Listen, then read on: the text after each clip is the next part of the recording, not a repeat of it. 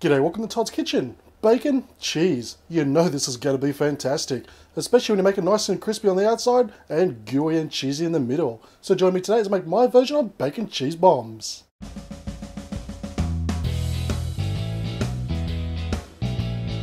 Now we're going to start off with some mashed potato. Now you can make it any way you like. You can steam it, you can boil it. Just cook it the way that's most convenient for you.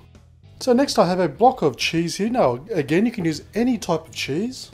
That's what I love about this recipe. So with your favorite bit of cheese that I've just cut into a cube, we're going to cover that in our mashed potato.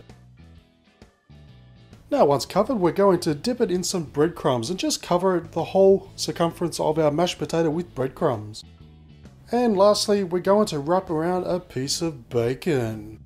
And just with a wooden skewer, just insert it through our cheese ball. And of course, whatever you do, don't soak these wooden skewers, because you usually do soak them when you're going to use it for cooking, but these are going to go in hot oil, so don't soak them, whatever you do.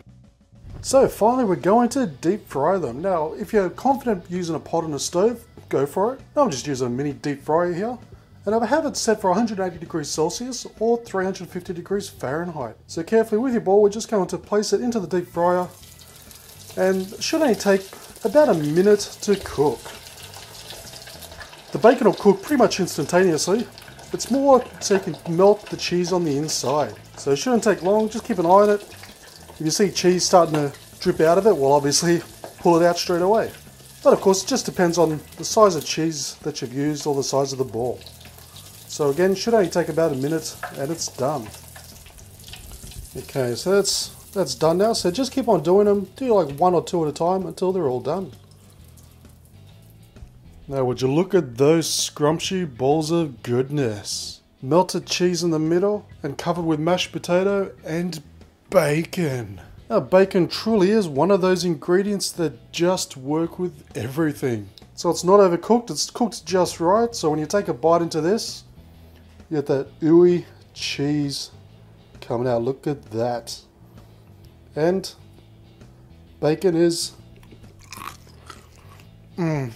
so crispy.